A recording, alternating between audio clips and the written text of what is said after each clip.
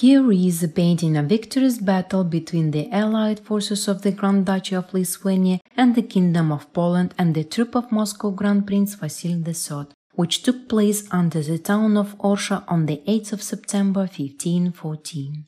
The long war between the Grand Duchy of Lithuania and the Grand Principality of Moscow lasted interruptedly since 1501. In 1514, Vasily III managed to capture Smolensk, and after that his troops moved to the town of Orsha, which was an important strategic point at the crossroads of the trade routes of the Grand Duchy of Lithuania. The huge 80,000, in other sources 50,000 Moscow army, which consisted almost entirely of cavalry, was headed by voivodes Ivan Chelyadin and Mikhailo Bulgakov-Golitsa.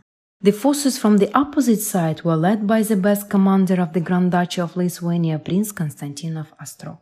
The significant part of his 35,000 army consisted of Ukrainian and Belarusian regiments, as well as Polish troops of Janusz Swerchowski and Wojciech Sampolinsky. There were also ethnic Lithuanian soldiers, Lithuanian Tatars, and mercenary Serbian cavalry. Separate army units were commanded by well-known military and state figures of that time, such as Yuri Radziwill Hercules, Jan Amo Tarnowski, and Yuri Alshansky. In Constantine's of Ostrog army, the representation of infantry, heavy and light cavalry, as well as artillery, was rather proportionate. The Muscovites built fortifications on the left bank of the Dnieper River, took control of the crossing point, and waited for the active action of the enemy. So Constantine of Ostrog got the disadvantage. Having much smaller army, he could not start the offensive, but he took a desperate step and ordered to build at night pontoon wooden bridges so that artillery and infantry could cross the river while cavalry would wade it through. In the morning, on the 8th of September, the army of Constantine of Ostrog struck an unexpected blow at the enemy. Duke's best forces and artillery were placed in the center. The Polish cavalry was placed on the left flank, while Constantine led the right flank. In its rear, the commander organized an ambush. In the midst of the battle, Constantine pretended to retreat his position. Instead, under the volley of guns, he managed to draw the enemy's cavalry into the ambush and struck it by the forces of the reserve detachment hidden in the coastal forest.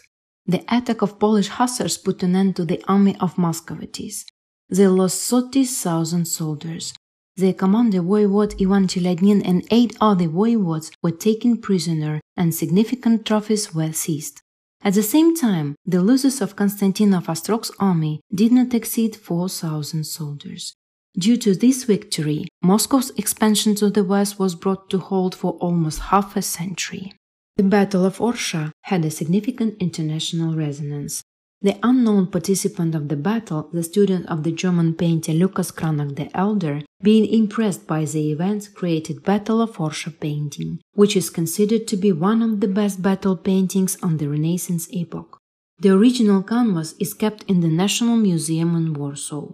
The analysis of the painting indicates that it was not completely preserved. Parts of the canvas on its top and sides were cut off. The painting illustrates various stages of the battle. The image of Constantine of Ostrog appears on the painting 3 times: during the night river crossing, at the beginning of the battle, and in its finale, when he was chasing the fleeing enemy. There are also 2 images of one of the gunners, which may emphasize the important role of the artillery in his battle. The painting impressed with a detailed drawing of the military armor and weapons.